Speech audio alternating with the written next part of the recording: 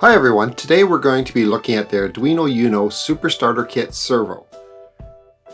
Now the Servo RC or Hobby Servo is a type of geared motor that can rotate 180 degrees.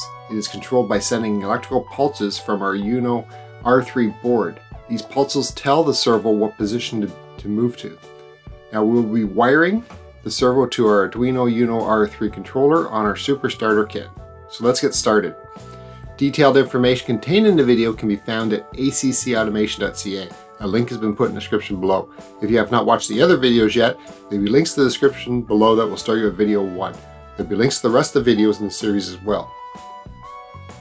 So the RC or Hobby Servo motor, their servos have integrated gears and a shaft that can precisely control where it is, and with all those gears it makes it very difficult to turn, so it'll be very precise.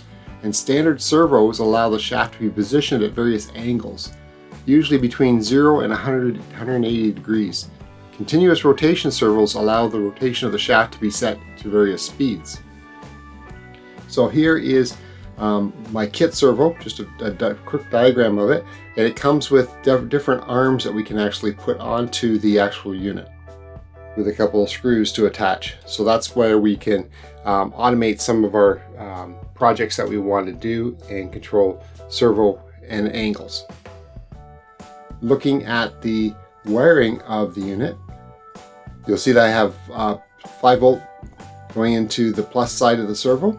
Then we have the negative side going to ground, and we have a pulse going into the pulse width modulator on pin number 9. Now, if we actually look at the hardware,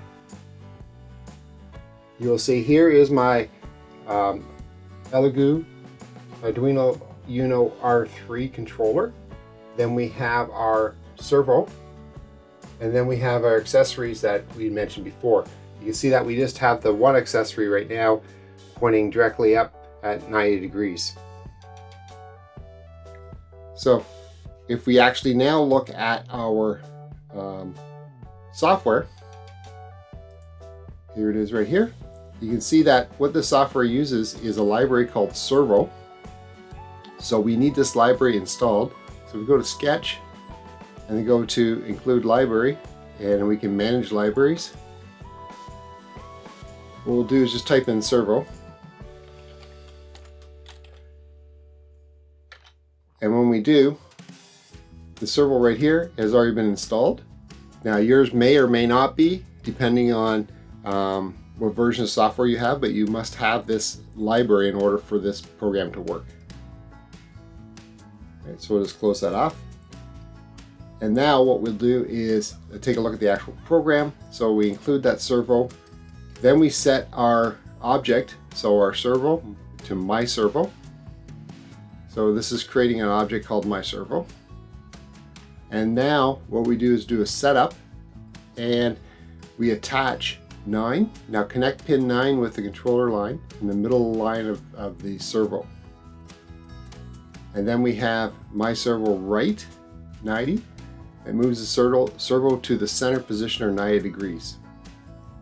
Then we start our loop, and in our loop we have right 90, so it moves to 90 degrees. Then we delay or wait 1 second or 1000 milliseconds.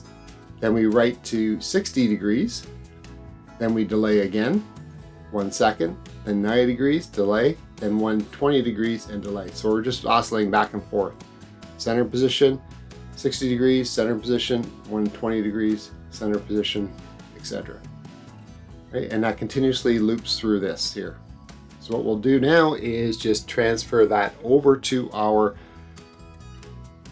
Arduino UNO. So we will, instead of verifying, we will upload this. So we should verify and upload the controller. And once we do, what you'll see is now our servo starts moving. There we go. So it's going back and forth. So what you'll see is going 120 and 60, 90, 120, 90, 60, etc. If we want, we can modify this, and instead of going 60, we can go 30, which will give it a little more to that one side. And we can go 150 to give it a little more the other way too. So what we'll do is send that down, upload that to our controller. And what you'll then notice is that we're going to go a little further this time.